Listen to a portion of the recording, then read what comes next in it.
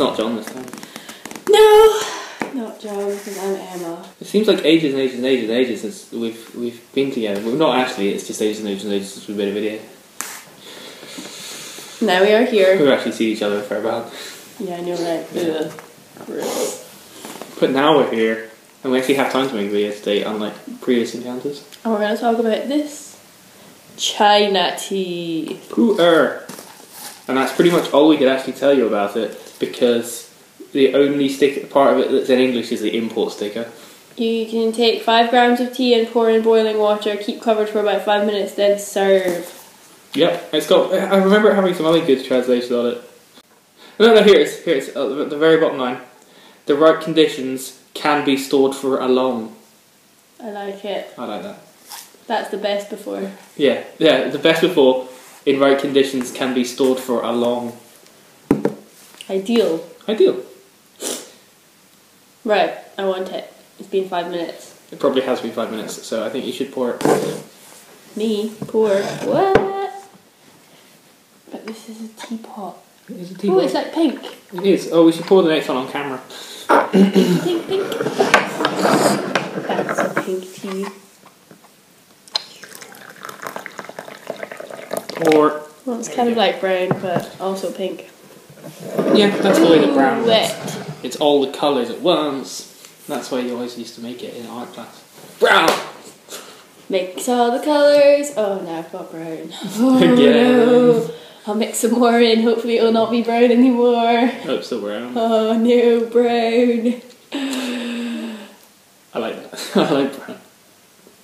That was made me sad. Yeah. It's like, oh no, I've accidentally put red in the blue. Oh no, now there's some yellow in there. Brown. We should probably explain that this is a Pu-Erh tea. Smells like leather. I bought it in a Chinese supermarket. I can't remember what the Chinese supermarket is called, but I will leave a link if I can find it. Or just a link to Street View, if they don't have a website. But it's the one that's near Glasgow Central train station. Nice. Or one of the ones that's near Glasgow Central train station. So, it's probably smaller and more expensive than other ones, but very easy to get to. And this packet of tea cost £5. £5 for this, which at the moment looks bigger than my head. It is. Yeah, it's Pu-Erh, but it's a loose leaf Pu-Erh. You should show the leaves. I was making it big and small. You should make the leaves big. It's loose leaf, not a little like you take of tea. Unusual. Yeah, well, for higher quality Pu-Erh it's unusual. Or more unusual. And it's quite a high quality Pu-Erh, although it's not really strong enough yet to properly taste. So it smells like pink water and tastes like pink water. Yeah. Although I've not tasted it and it smells like leather. It tastes nicer than pink water. And it does have that kind of leathery quality. I can't really smell today, I've got a blocked nose. Oh no! You got blocked nose. You also got a big fat ankle. Yeah. For jumping on it too much. Yeah. Do you blame that on climbing or do you blame that on being in the club? No, it wasn't in the club that I did it. Alright. It was before the club. No, I decided to go to the club anyway and then I just decided to come home. There were lots of climbers there. Good. So you know how you normally in a club, if there's like a roof and then a higher roof, and you can see like the bit of concrete that makes up the bottom roof and the floor above, and it's got like a ridge and then a like plaster bit. Nobody would notice that. Most people would just be like, yeah, whatever, blah blah blah. I saw so many people just like, Have you tried this out? Yeah, I could claim that. Have you tried the tea now then? Yeah.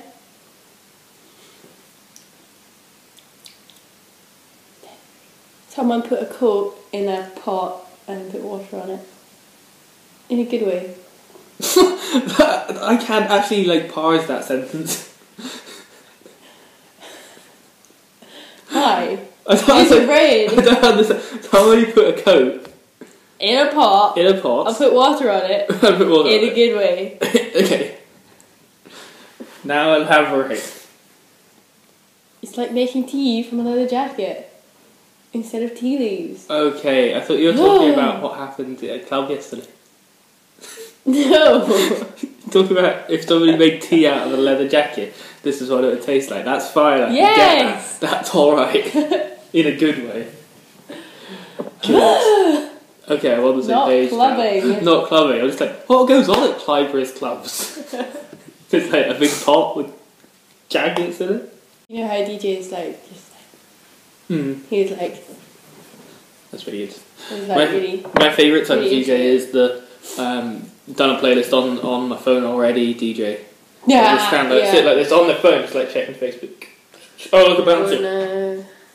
Oh yeah, leg on. Back to checking my phone because all I have to do is stand here for 3 hours while a playlist plays on iTunes. That was pretty funny. Yeah. Oh look, I've chosen songs that are all the same tempo already, and it's got an auto fade feature on the player. Hey, done. I'm old school enough that when I took classes in electronic music, I actually learned how to do the lining up with actual vinyls. Nice. You're gonna look up that class at the Gaelic College. Yeah. It probably won't be run by the same people. Movie. Moby at the Gaelic College on Sky.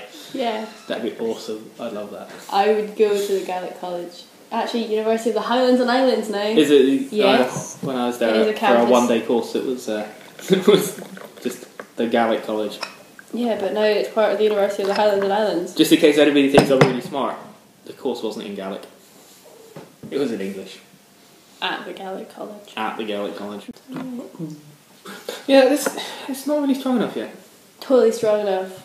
I have like to, water with stuff in. I have to leave it for like another couple of 10 minutes or so before I have another It cup. said 5 minutes. I know, but it lied.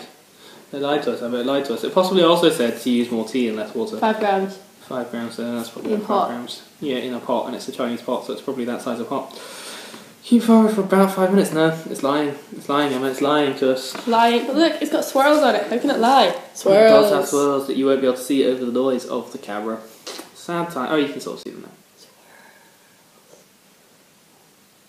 I should also say that the main reason we've not been able to do TV days recently is because you've been busy writing a dissertation. Yeah. That. Finish in a few weeks. How long do you have? 5 weeks. 5 weeks, that's ages. 5 weeks. 5 weeks. And for how many words? Well, I've got 9,000, I need 15,000. You need total of 15,000. You need 15,000 more. Total. Total 15,000. That's fine then. Yeah, but I'd So, like to make like- my words less boring. Well, like you've got another week to write 6,000 words, easy. Or And then- minimum 4,500 words. And then 4 weeks to edit the shit out of it. Yes. So that sounds fine to me. Yeah, no, that's why I'm like not stressed out today. Yeah, that's why I'm having Didn't a do any tea work video. yesterday.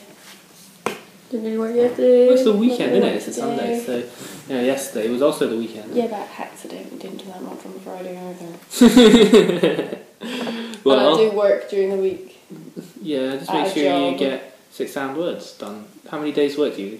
2. That's fine, because you can write like what I was going to 2 say is 11-hour typically shifts. 2,000 words is what I expect to write in a day. Gross, that's loads. They look interesting though. Eco-psychology. Sounds pretty interesting, yeah. Eco-psychology. Lots of people don't know about eco-psychologists. They're like, pat the self. Self. And you're like, no, we can't talk about the self. They're talking about everything. Shut up, psychology. And eco-psychology is like, yeah, how do we relate to place and stuff? And how can we create a self that connects with everything? It's like an Iron Heart Huckabee's The Blanket. Yeah, I want to watch that again because I remember the blanket, but I don't remember the film. Yeah, there's nothing else in it really, to be honest. The That's what I was watching. blanket. The Blanket's the only part that's worth remembering. Because I could bring it up and discuss this about eco-psychology. It was a good blanket. Yeah, it was a good blanket.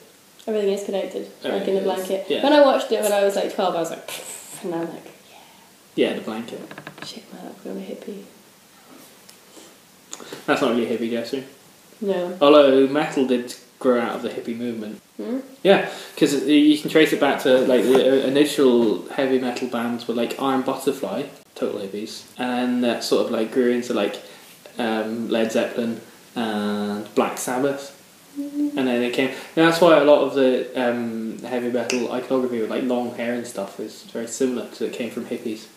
It came from hippies and gay bondage. Because all the leather. Yeah, all the leather and stuff, all the leather and studs and things came from gay bondage, and that can be traced directly back to Rob Halford from Judas Priest, who was at the time a closet homosexual man, but he wanted an excuse to wear a lot of gay bondage gear. And so he just sort of brought it into his band dynamic. But then later on he said, actually I'm a great big homosexual and I just wanted an excuse to wear gay clothes. But by then other people were doing it. But by then it was like 20 years later and it had just become part of heavy metal. So heavy metal fashion is largely a cross between hippiness and gay bondage, which, you know, would probably upset some of the more bigoted members of the heavy metal community, but I, for one, all for both those things. Cool. Yeah. I don't particularly want to be involved with either of them. No. Yeah, no, I don't want to be involved as a hippie. I'm perfectly happy for them to happen elsewhere. That's yeah, okay then. dirty hippies holding drum circles. Drum circles. There's something so irritating about drum circles. Is it this mug look? Yeah, no, it's the fact that everybody's like this. It's not so much smug, it's just I don't know what it is.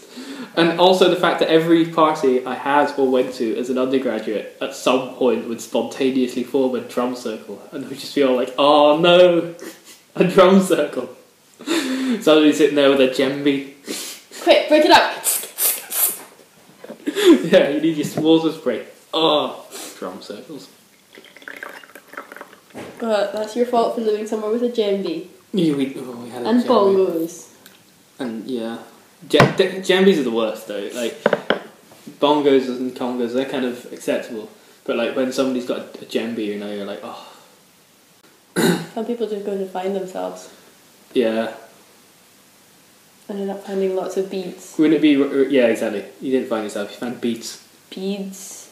If you have to like go to like Cameroon to find yourself, then you must have a really, really rubbish tiny personality that's hard to find. And self-centered. And self-centered. Yeah.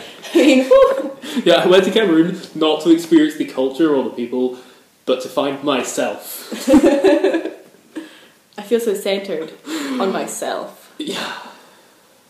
I don't mind going to Cameroon. No, just going to Cameroon to find Cameroon. That's yeah. Look at home to find yourself where you are. Yeah, exactly. Anyway, this tea.